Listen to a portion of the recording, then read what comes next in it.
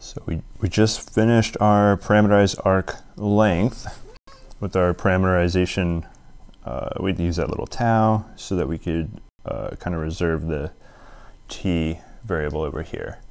So now we're going to find a smooth curve.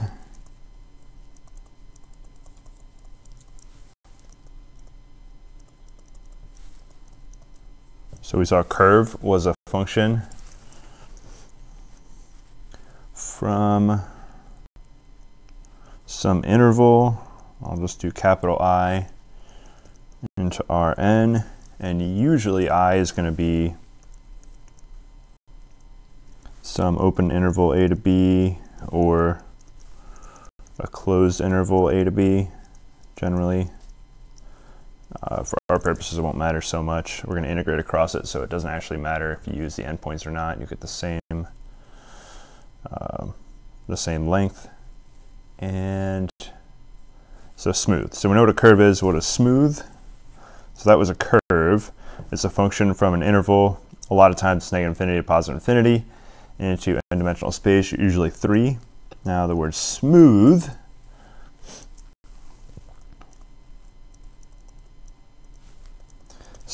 if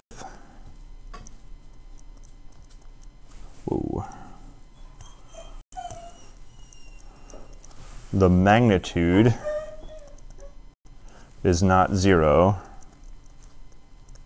for all t in the interval, and which is another way of saying r of t never stops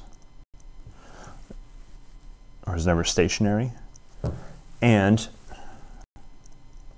of course implicit is that in this is r prime of t exists.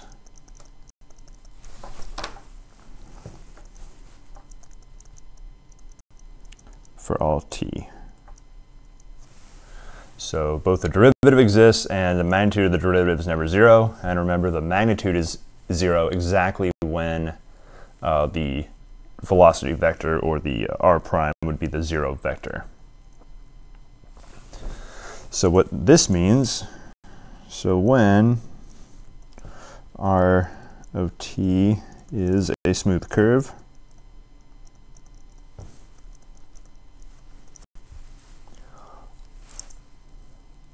this function we just defined, L of t, is a strictly increasing function.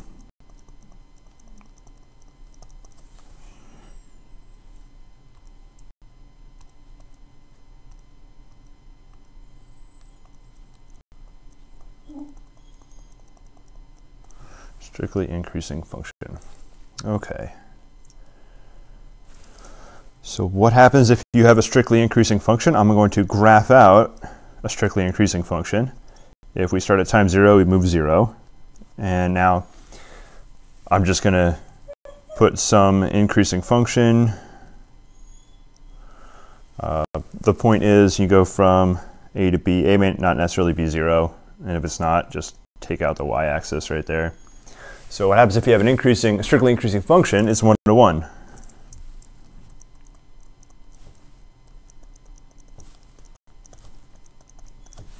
And what can you do with any one-to-one function? You can invert it.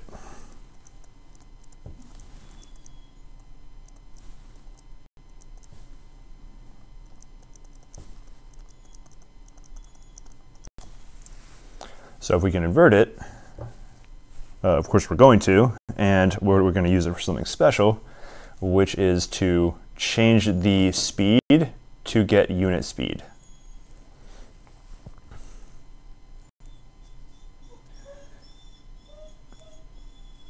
So this reparameterization,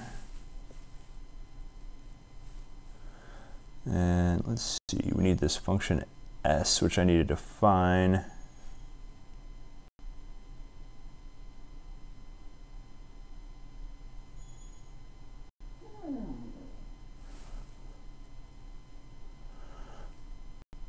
So this, in the book, they call this L inverse of t, they call it s of t. S inverse of t. I'm not sure why they changed the name of it. Oh, I think I know why, because they called our original L of t, they just called it S.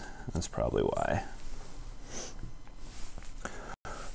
So let's think about this function L, what it actually does, where it goes from and to.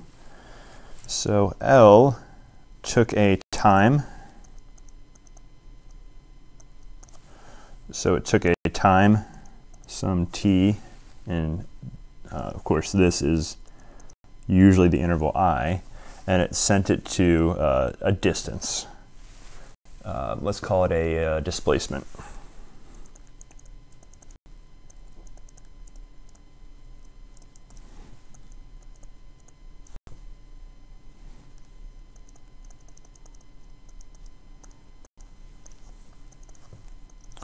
Displacement from initial or starting point.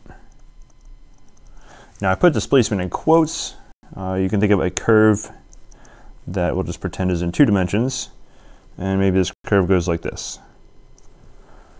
Here we have R of A, not A of R, and R of B. So as we move along this path, any point on the path, there's going to be R of some t value right here.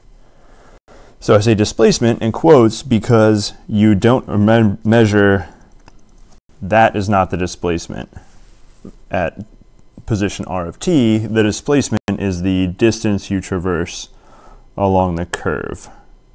So it would be the odometer reading on your car, not the difference between GPS coordinates of 2 points. So it's not really displacement, it's the amount of distance traveled. So I'm going to put displacement in quotes. It's the displacement along, as measured along the curve that you're traveling. So we're not taking this as the displacement. So what is L inverse? Obviously we can turn the arrow around. So L inverse takes a position or a distance along the curve and turns it into the time that would occur right there. So normally we have R eating t, or time values. What we're going to do instead, we're going to reparameterize.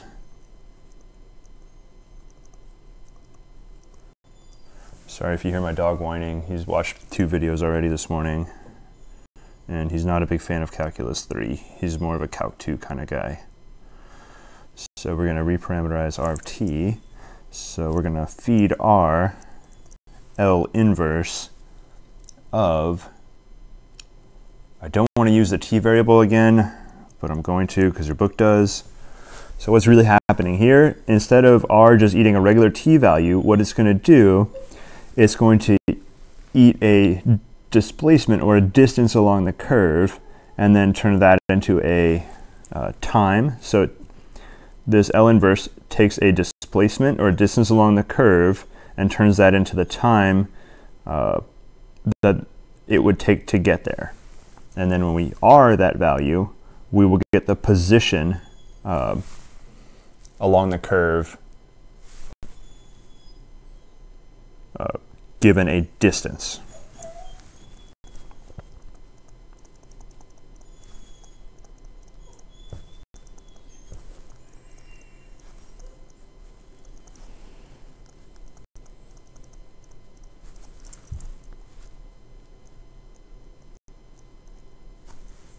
Actually, at this point, at distance, this distance will just be t. So it's a little tricky to think about. Let's think about R of L inverse of 0. Now this 0 is a distance.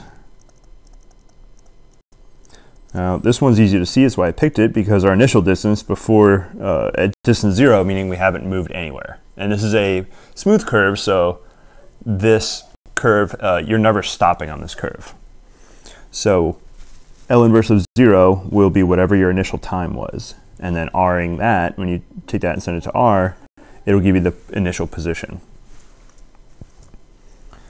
So that is your initial distance. This whole value is initial time. And the entire thing taken together is your initial position.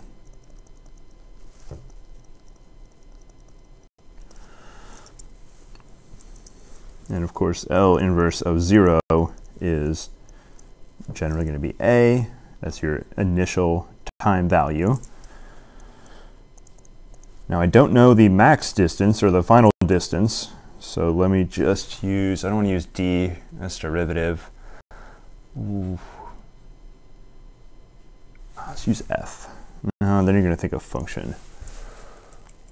Final distance, finish. We'll just use F. We'll use capital F. This will be B. This is your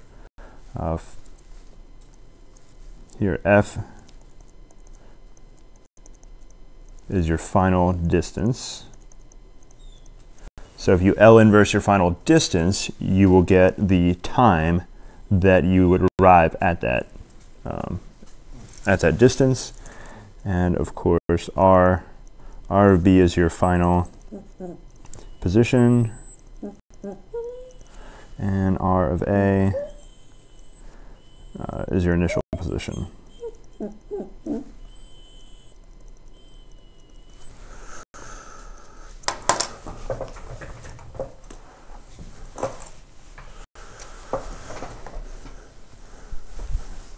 So we're going to do an example that hopefully will help this make sense.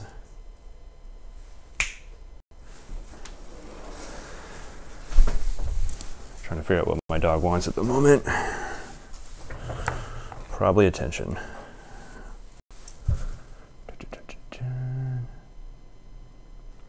Sorry about that. All right. So this reparameterization is a curve, except it will be traversed at unit speed.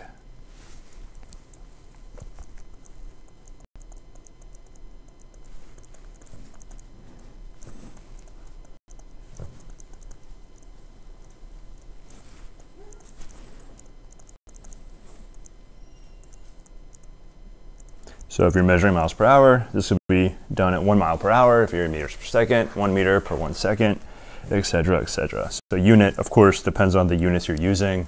And you're using different distance or time measurements depending on, or units depending on what problem you're doing. So we need to do an example because this seems kind of confusing.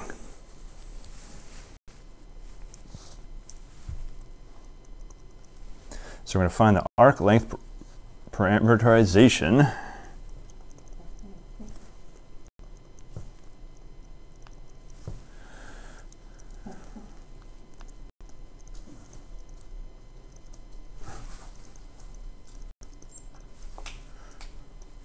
of R of t equals cos t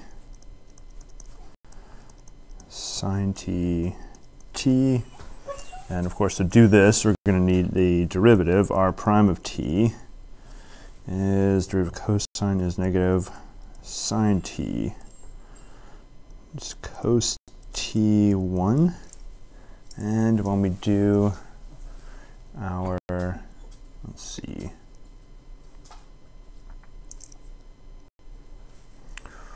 let's make sure we use the correct L of t function. Here we are. So we computed the R prime. So I'll write down R prime of tau magnitude. So I'm going to take t and replace it with tau. And remember, you can write tau as basically it's a pi with one leg. Oh, it's like a pirate pie.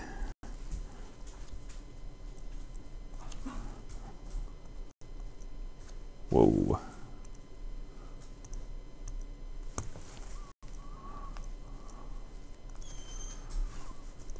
So that's square root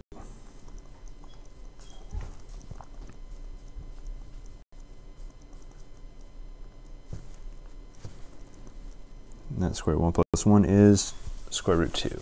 Okay. So we talked about this function already. It's basically a corkscrew, spiral, however you want to think of it. If you're into wine, corkscrew is good. If you're into slinkies or springs, that works too. So this is our primes are going to integrate from Ooh, we need to say what t values are going to go between. I'll just make some up. We'll go. Actually, I don't need any t values. Never mind. I'm going to go t naught to t of this right here is our, well, let's just line it up correctly in the original. Tau d tau integral t naught to t square root 2 d tau. And of course, either tau equals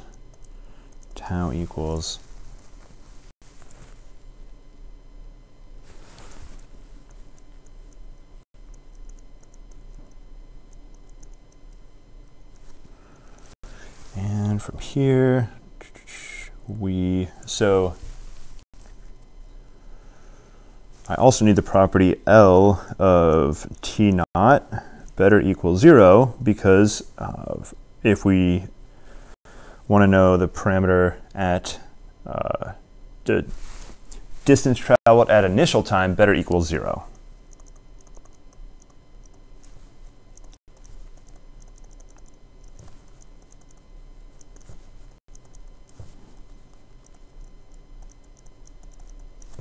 So our distance at the initial time needs to equal 0. So if this is our L of t, and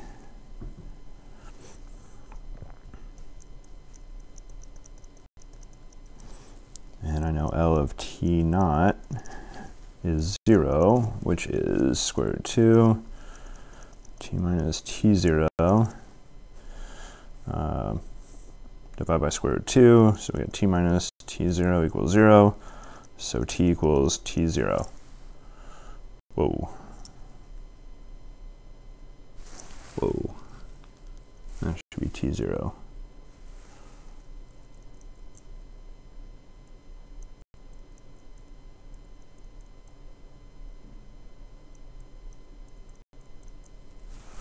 That doesn't include very much. What am I doing?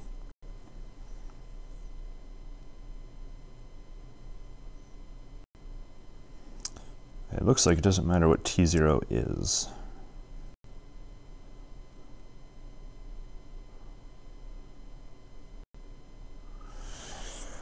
I'm tempted to just say it's 0, but I want a good reason.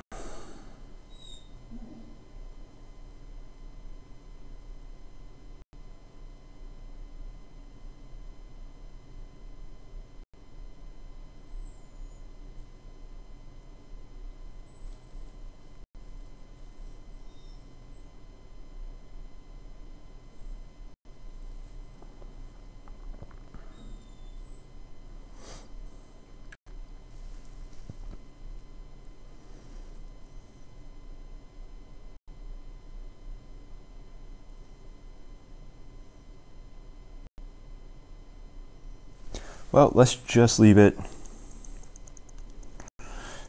square root 2 t minus t0 and see if everything else works out.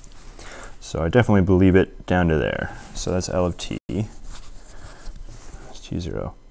Now remember, t0 is a number. Maybe it'll be more comfortable if we go t minus c for constant. That might be nicer. So c is constant. All right, that's L of t.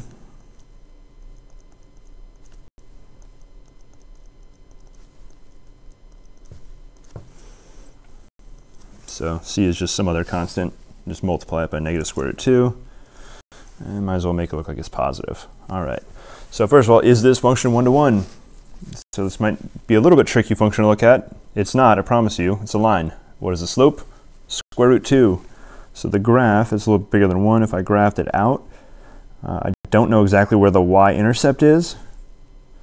So we'll just say it looks, we can pretend that it's positive, and square root 2 is a little steeper than 1, so the graph's going to look something like that. So we can invert this really easily. And how do we do that? Let's do a really fast review of inverting.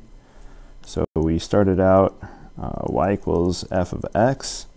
So if I write this in the form L equals, we'll go f of t.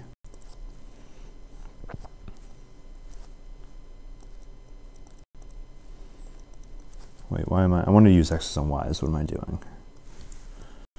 And then I'll flip it back.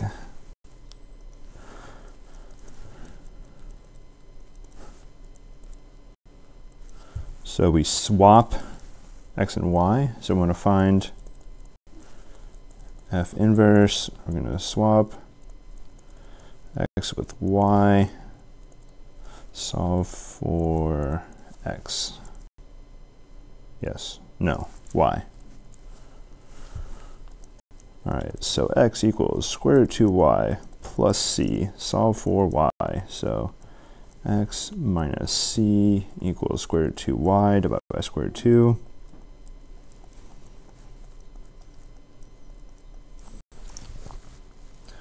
Alright, so that's the inverse function right there. And I'm just going to put the letters back.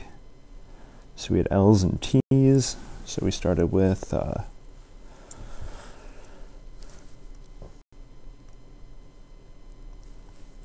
so these are just letters.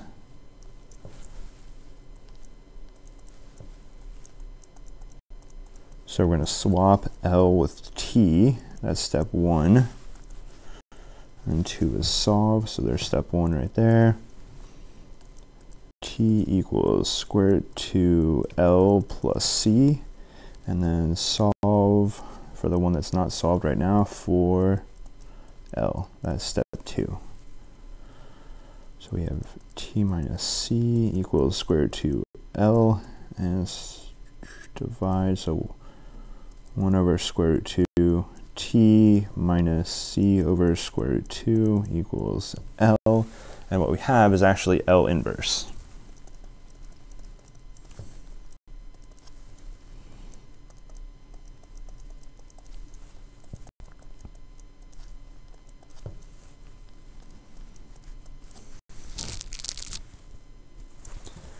And if you're a graph person, you want to see visually what's happening. Here's the y equals t function. No, whoa, whoa, whoa. L equals t. And when we flip our graph over, reflect it, it's going to look like that right there. So the slope goes from square root 2 to the reciprocal 1 over square root 2. So it went from something a little bigger than 1 to something a little bit less than 1. And of course, that'll change the y-intercept for sure. I shouldn't say y-intercept, the L-intercept. So at that point, whatever coordinates are, you flip them around and you get that point right there. All right, so this is L inverse of t. And now we're going to reparameterize. So I'm using the somewhere R of L inverse of t.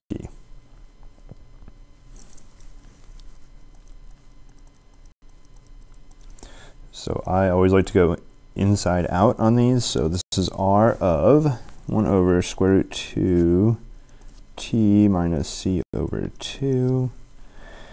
And what does R do to this? It is, wow, it's a lot of work. Cos of that, sine of that, and then that. All right, so it goes cos of 1 over square root 2 t minus c over 2, sine of 1 over square root 2 t minus c over, c over square root 2, let's give that a better name. I'm not going to keep writing that everywhere. That's constant. So let's get more reasonable.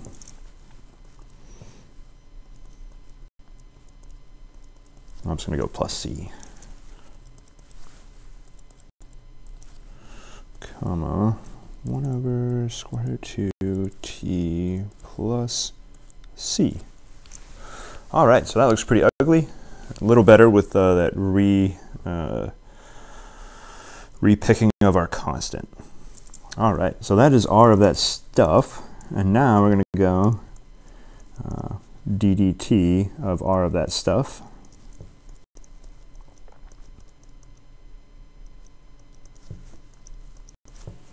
So it's a t derivative here. So we do have a chain rule happening. So this is negative sine 1 over square root 2 t plus c. The derivative of 1 over square root 2 t plus c is just 1 over square root 2, comma. So that's our derivative of cosine is negative sine of that stuff times the chain rule, which is really just coefficient of t. Derivative of sine is cosine of all that stuff. T plus c, comma. Last is very easy, 1 over square root 2. Okay, so we're doing this because I want to show you that this works out. Instead of just telling you, it works because I said it works. So this is our velocity.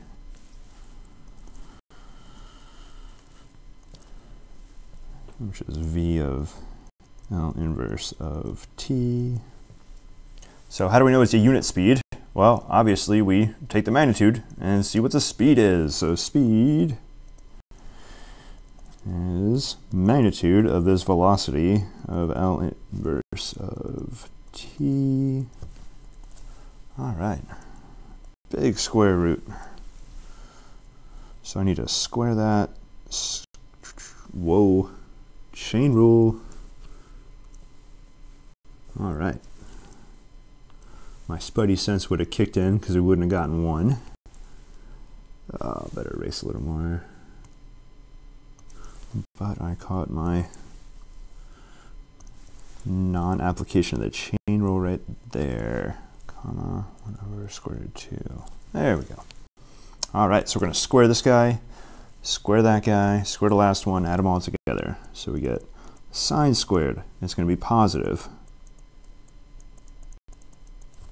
1 over square root 2 squared is 1/2. Cos squared.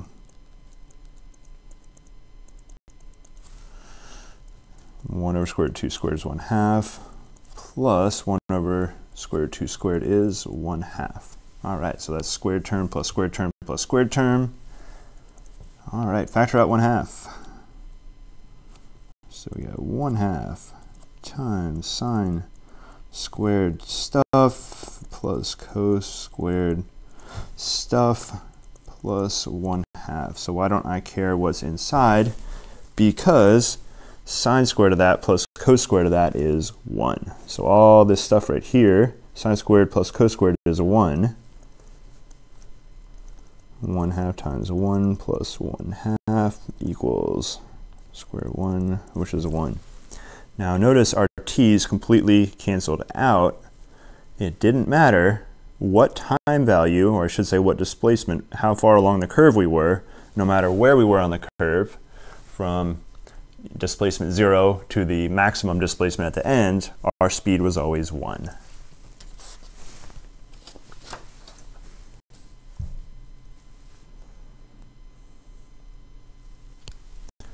All right, so there is speed, and we just checked it. So we successfully, somewhere,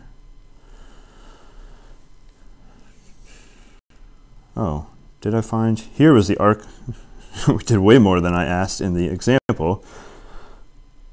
This, let's see, whoa. Where did I define arc length parameterization? There, L of t is arc length parameterization.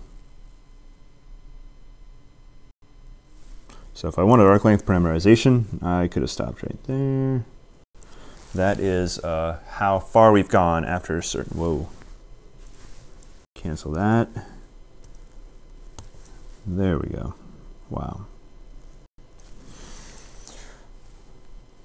All right, talking to yourself, not the easiest thing. So that's arc length parameterization. What I did all below it was unit somewhere. Smooth curves. Should I give this a name? So I just reparameterized the curve traversed at unit speed. So that's what we found at the very, somewhere, the very end.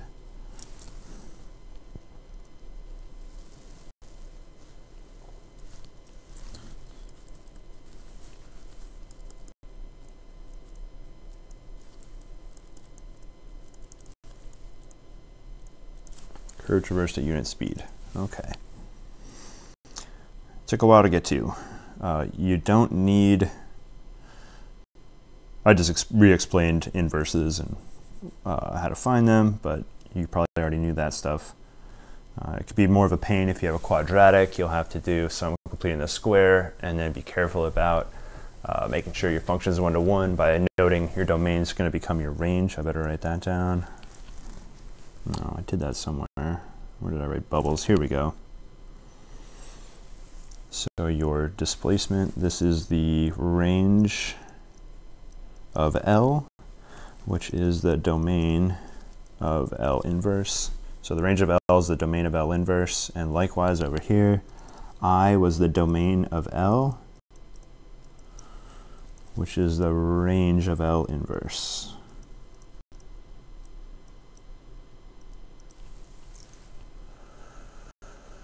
Whew. All right.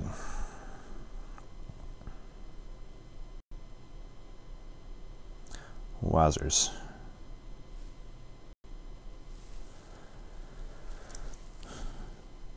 So speed, we already said speed. That's the end of the example. Speed ds over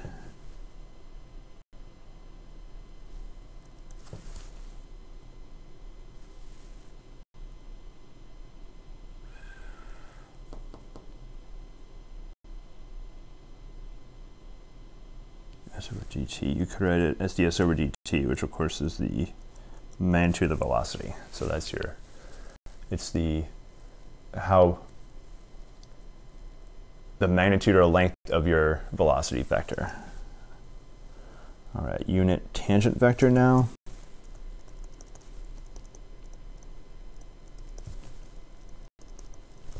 So you have some curve going along at any given point.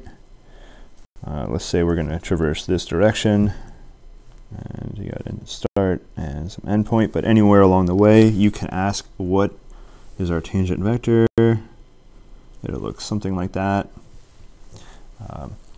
That relates back to, usually we had a tangent line, so that was a line, but the tangent vector is a directed line segment. So it's obviously going to exist in the same linear space as the tangent line, but it's going to have a direction on it. And not only that, it has a magnitude. And if we're watching a turtle go across this path, it's going to go very slow, so this will be very short. If we're watching a spaceship, you know, dodge asteroids or something cool like that, it probably has a very long tangent vector. And what we're going to do is normalize it. So I want to get the unit tangent vector. So we got a tangent vector.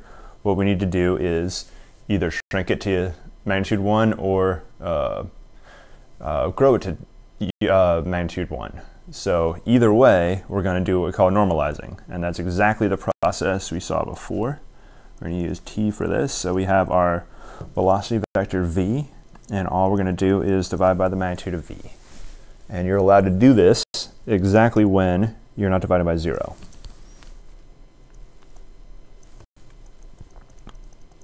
And the good news is, all the curves I'm going to give you are going to be smooth because you're going to need to take derivatives, so you better be able to take derivatives of these curves, and they will not be allowed to stop, because then you would not be able to talk about unit tangent vector or do a lot of the other cool stuff that we're doing. So we'll do one last example in this section. So we're going to find the unit tangent vector and length traversed.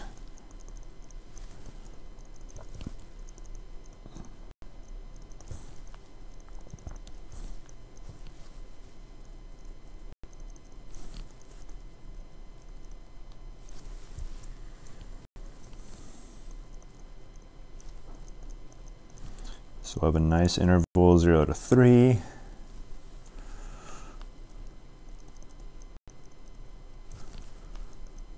I'm probably going to get lazy and just say curve instead of smooth curve, but generally all of our curves are going to be smooth.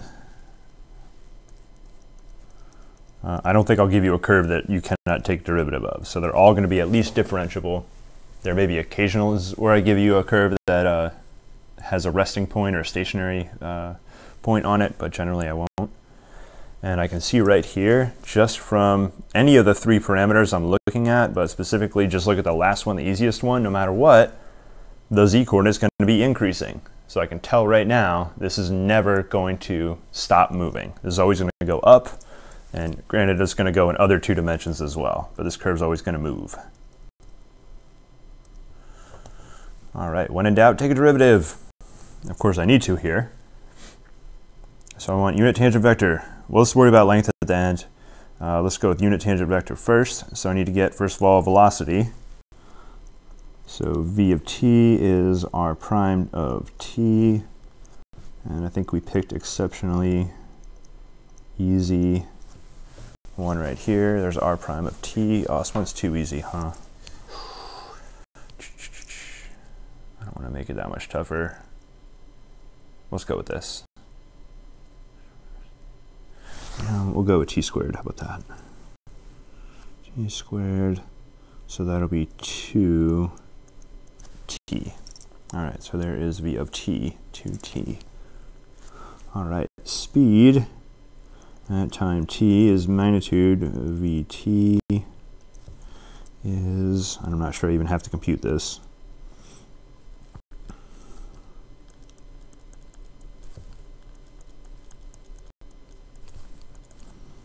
So we got 2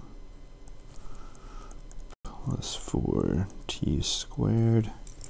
All right, so just looking at this, what t values make this 0? The answer is no real ones make it 0. I mean, if you want to get super clever and throw imaginary ones in, but we're going to keep it real in calculus class. So I can say without a doubt, you can't even make it 0. Even the smallest, the slowest this will ever go is time equals 0, but even then you're going to travel at square root 2 speed. So speed's always positive, so thus our t is smooth. We obviously started out with differentiable functions. They were linear, quadratic, so they're very smooth, very easy to take derivatives of. And we saw the speed's never 0, so it's smooth. Didn't really ask to show that, but we're just on a roll. So unit tangent vector. All right, so we got v. All I have to do is get magnitude of v, which we did. All right, good. That was not a waste. We just made sure we wouldn't divide by 0. Fantastic. All right, t, and I can write of t. I should put a box around that. Unit tangent vector, pretty important. You probably don't need to write that condition down in your notes. At this point, you should be aware that anytime you divide by something that changes, make sure it's not going to be 0. All right, we got vt divided by magnitude vt. All right, v of t 1 comma negative 1 comma 2t divided by plus 4t squared. Now, if you're entering this in web work, some questions may take this as an answer, but you can always distribute. Remember, this is basically alpha times, we'll just go with x, y, z. So we're just using this rule. This is alpha x, comma, alpha y, alpha z. You're just distributing to all three pieces. So nothing special going on here. It's just going to get a little bit more verbose.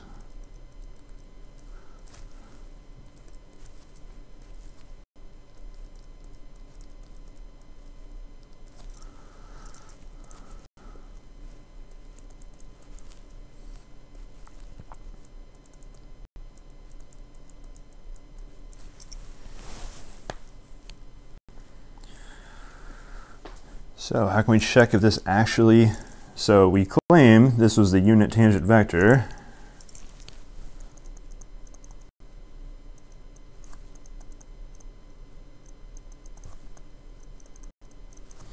We could test it by taking the magnitude of t. We better get 1. And if we take the magnitude, it's better to take it in this form right here.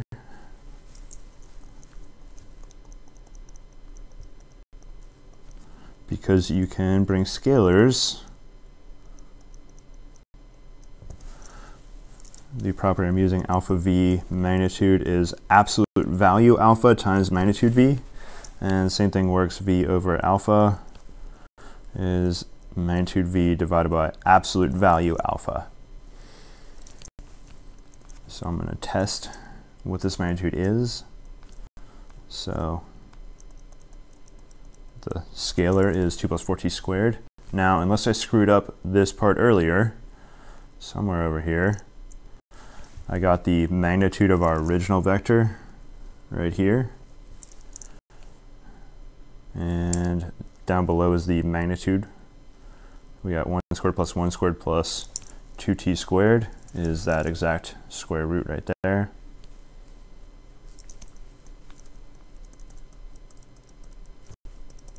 Which reduces to 1. Okay. So you don't necessarily have to test these things. I'm just showing you if you have extra time on your quiz or exam, or web work's not working out for you and you can't access anything else. This is a really quick way to test do you actually have a unit. So there we go. T's don't matter. Doesn't matter what t value you use, you're going to get 1. Certainly all the t's between 0 and 3 will work out to be 1. Now I also asked for length traversed. And we used, I think, L of t for that. Although we'll just go with regular arc length. We have endpoint 0 and 3. Magnitude r prime t. We don't need to use taus, because you can use taus if you want to, but you don't need to. 0 to 3. Somewhere we had the magnitude of r prime, hopefully. Here's r prime. This is magnitude r prime t. So 2 plus 4t squared square root. All right, so I'm the one that changed this problem from a really easy arc length problem to a way less easy arc length problem. Oh boy. So how do we handle this? Somewhere in my brain, I know tangent squared theta plus 1 equals secant squared theta. So let's rewrite this as square root 2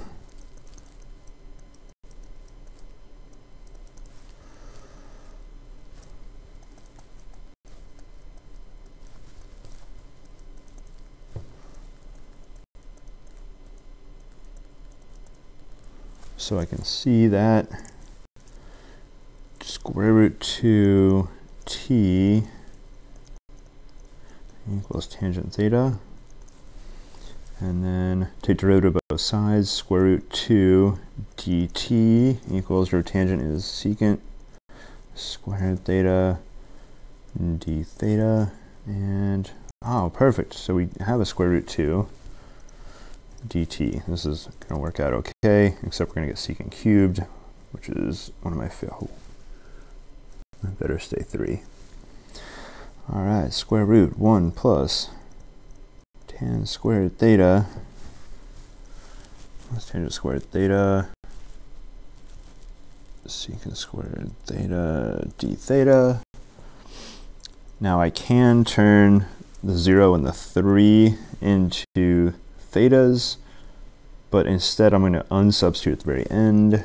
Oh, I think I just dug a pretty deep hole for myself. So 1 plus tangent squared is secant squared. Square root is secant.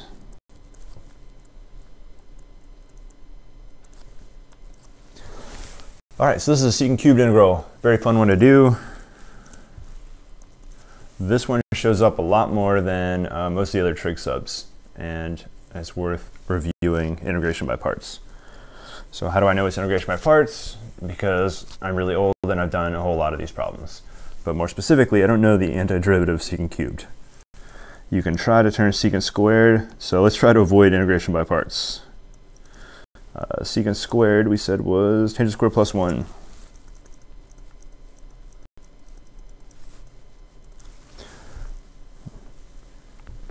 So you can try your u subs here. The only one that makes sense is either secant or tangent. I don't think any other one works. If I go u equals secant, derivative of secant is secant tangent, which I don't see. And derivative, if u equals tangent, the derivative of tangent is secant squared, which I definitely don't see. It would be really nice if it was tan theta secant squared theta, but we're not going to do that. That would be a very different problem. All right, so let's take out this whole wishful thinking attempt right here. We're going to about to get into integration by parts. Secant theta secant squared d theta. All right, so I know, so let's write some stuff I know. d dt sec theta equals sec theta tan theta d dt tan theta secant squared theta. Wow. Theta. There we go. Now I believe it. All right, so secant squared is perfect for an antiderivative. So we get integral u dv equals uv minus integral v du. So I'm going to pick my derivative, what I want to integrate first. So that is dv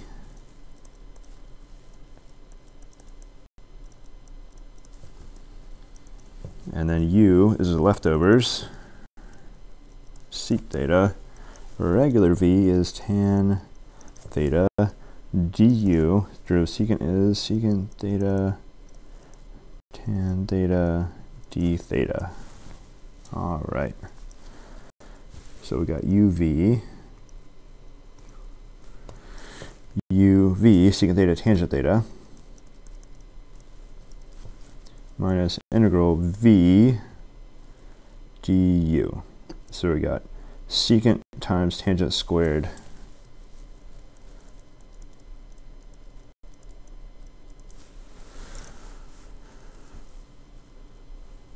all right, from here, what in the world do we do? So derivative secant is secant tangent. Derivative tangent is secant squared, so those won't really help right here. So we'll turn tangent squared into, let's see, tangent squared is secant squared minus 1.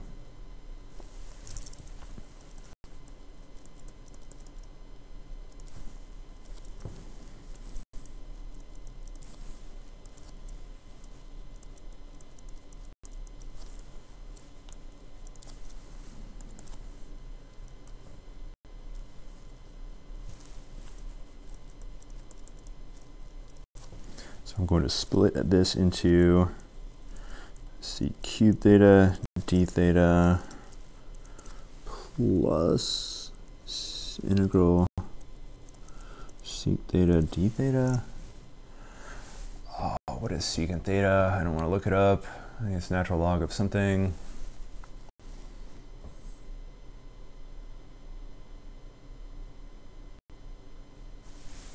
Come on, brain. Cheat sheets are for noobs. All right.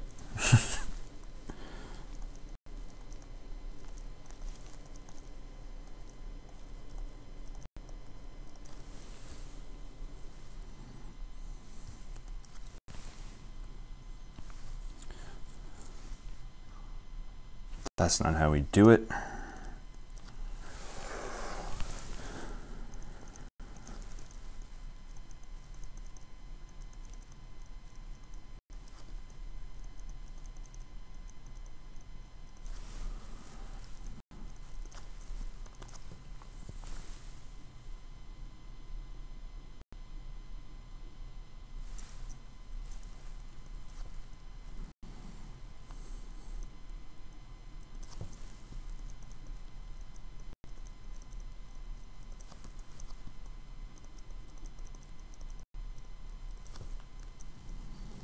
So hopefully this will convince you should always have a cheat sheet around.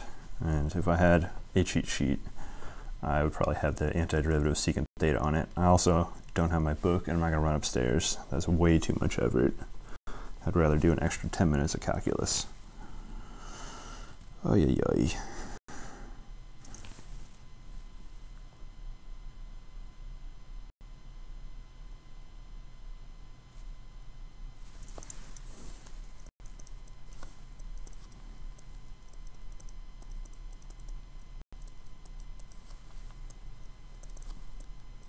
Derivative secant is secant theta tan theta. Derivative tangent is sec squared theta d theta. All right, obviously that was the right thing to do.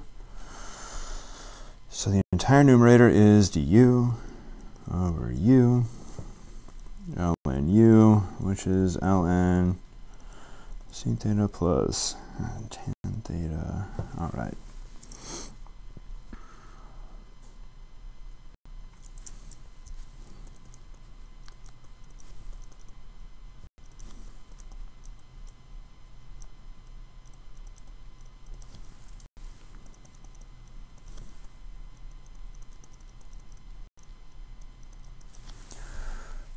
So we are almost done.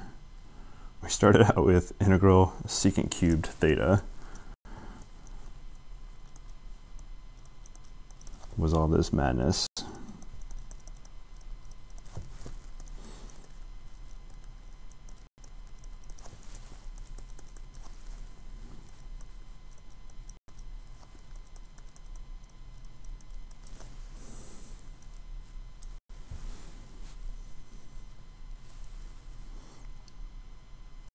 So we get 2, I'm adding like terms together.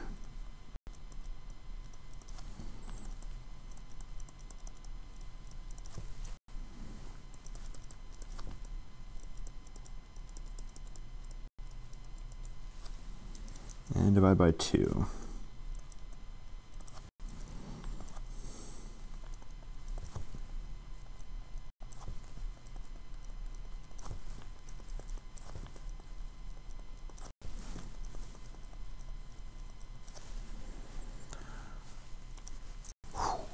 All right, no problem, no problem.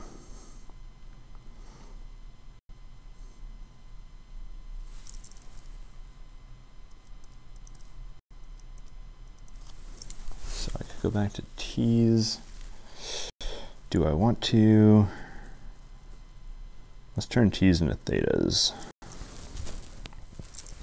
Somewhere was my t sub. All right. So I'm looking right here. So regular t is 1 over square root 2 tan theta.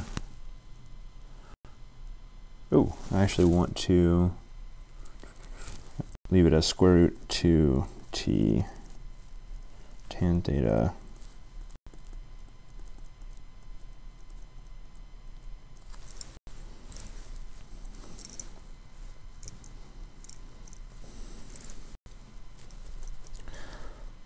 All right, t equals 0 is easy.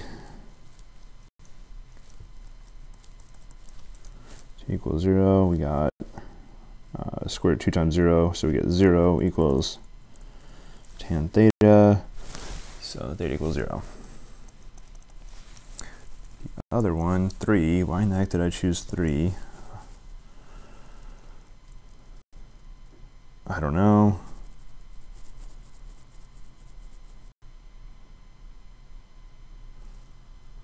Well, tan equals 3, we got square root 2 times 3 equals tan theta.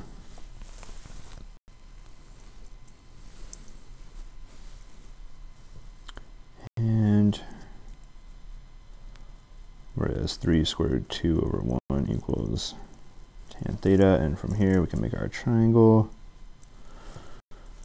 Theta opposite, 3 square root 2 adjacent 1,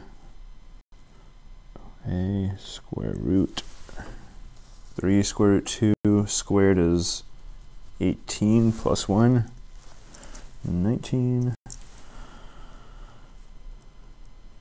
Secant theta 1 over cos theta, so that's square root 19 over something else. Cosine adjacent 1, square root 19. All right, wow. Whew.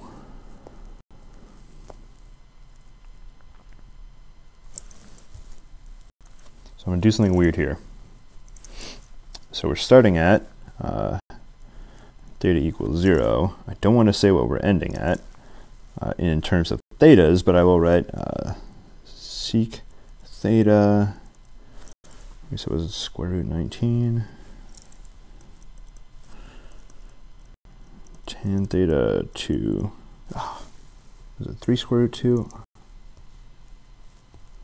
Somewhere, yeah, 3 square root 2.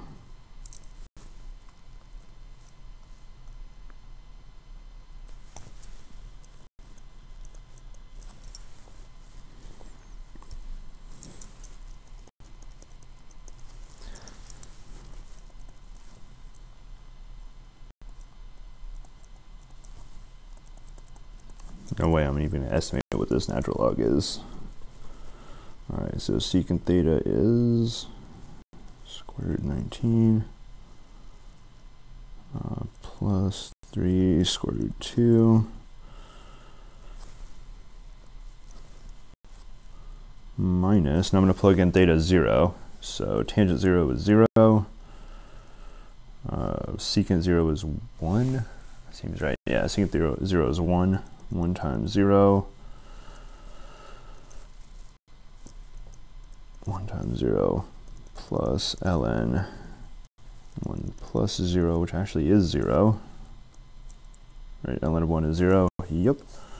All right. Yeah, 1/2.